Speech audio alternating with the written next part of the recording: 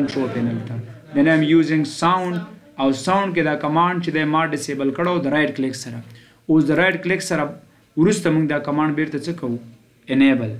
انیبل څه معنا ده فعاله کول اکټیو کول بیرته ماته دا انیبل کړه نو ګوره دا ټیک مار ولګي چې دا ټیک مار هم ولګوله نو ګوره اوس اوکې کړه بیرته کولی شي اواز کم او یا هم زیات کړي بیا په دې ساوند کې موږ دویم نمبر آپشن ته راځو which is called about recording څه معنا ده د غږ ثبت کول ریکارډ څه معنا ده اوس دغه خبرې چې زه کړم دا د غږ ستاسو ثبت کېږي په زما غږ هم ثبت کېږي په کمپیوټر کې ما ته وګوره کوم ایکسټرنل مایکروفون وغیره نه دی لګېدلی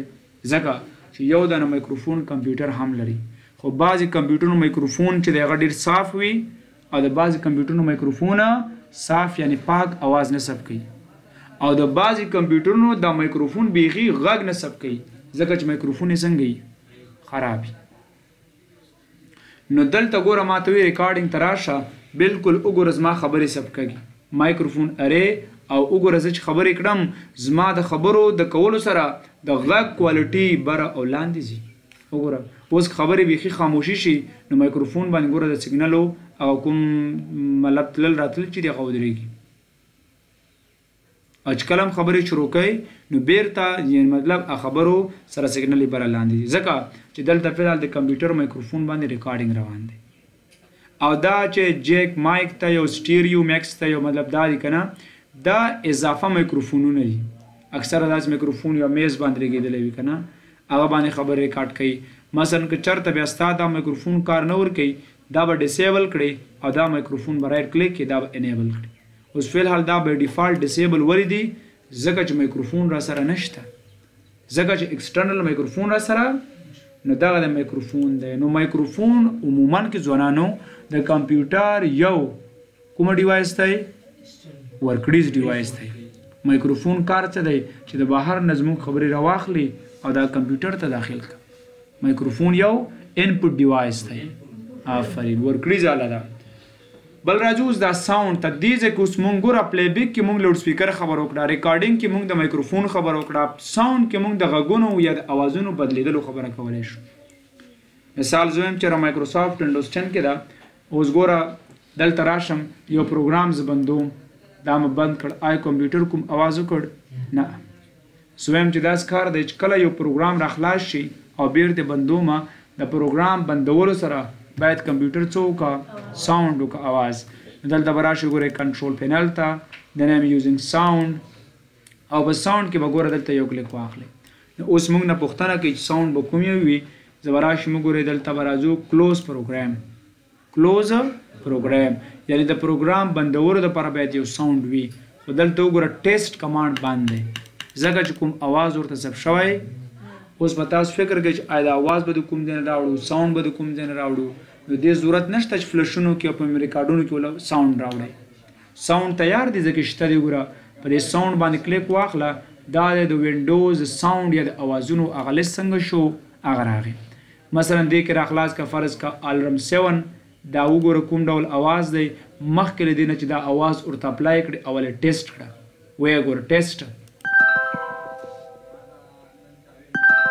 صحیح بل आवाज وګورئ رنګ 5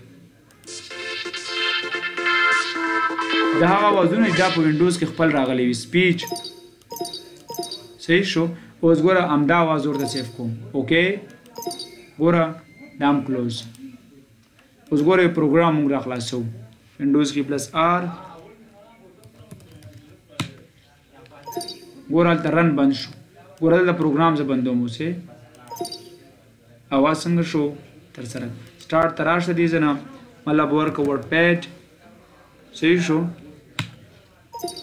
ګوره هلته کلوز دغه بند شو سٹارټ سکرین اوس یې بیرته بند کړه دا پروګرام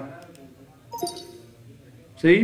دا ډول باندې مختلف اوازونه کولی شو چې مونږ کمپیوټر د پروګرام بندېدلو سره هم څنګه کړو سیف کړو اوس پروګرام چې راخلاصېږي هغه دپاره باید یو بیل اواز ما سره راشي نو بیا به راشه دې ساوند ته دې ځای نه او دې ساوند کې ګوره ساوند ته راشه کلوز پروګرام دپاره د اواز نه که دې نه بیرته اواز لرې کول غواړې بیا دلته یو کلیک واخله دا سکرول بار نه دی دا به ونیسي بره بیا راوړي وګوره لیکلي دي چې څه شی لیکلی ورته نن په دې نن باندې کلیک یعنی یو اواز هم مور کوه او اپلای کړه نو اواز څنګه شو بیرته لري شو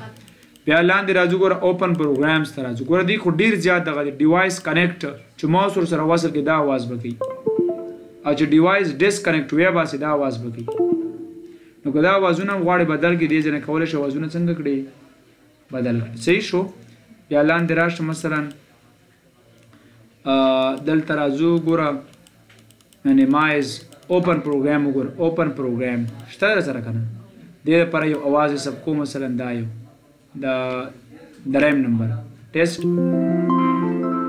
اوکے او کلوز ګوره اوس یو پروګرام زره خلاصوم صحیح ګوره اوس موږ یو پروګرام را خلاصو سٹارټ ته راغلو یو پروګرام دی مثلا ایکسل دا اوس اواز ولې ځکه پروګرام دلته را خلاص شو کنه دا دی اوس وګوره موږ ایکسل باندې کلیک کوو صحیح ګوره اواز څنګه کړ پروګرام را خلاصېدل سره تر سره شو بیرته دا ګوره کمپیوټر دا پروګرام بند که اوس په اواز نه ځکه چې د پروګرام بندولو سره موږ کوم اواز نو ثبت کړی نو دا د اواز د راخلاصولو یا د اواز د ثبت کولو دپاره طریقه ده دین یوز کنټرول پینل بیا ګوره اواز تر سره شو د کمپیوټر ځکه چې کنټرول پینل څنګه شو راخلاص شو بیا موږ راځو ساوند ته بیا ګوره ساوند کې اواز تر سره شو بیا راشه د ساوند کې ګوره بیرته کوم اواز چې ما ثبت کړی دی دا د بیرته نه وي لاړ شو ګوره اوپن پروګرام پکې پیدا کړه او اواز یې نه لرې کړه دلته به راشئ ګورئ open programs پیدا کړئ پکې I am using about program which is called open programs نو دې کې به وګورئ اواز به موږ ګورو دا کلوز پروګرام دی او دا open program select ګوره اواز ورته شته که نه دا دې باندې کلیک کوه بره لاړ شه نن اوکې اواز لرې شو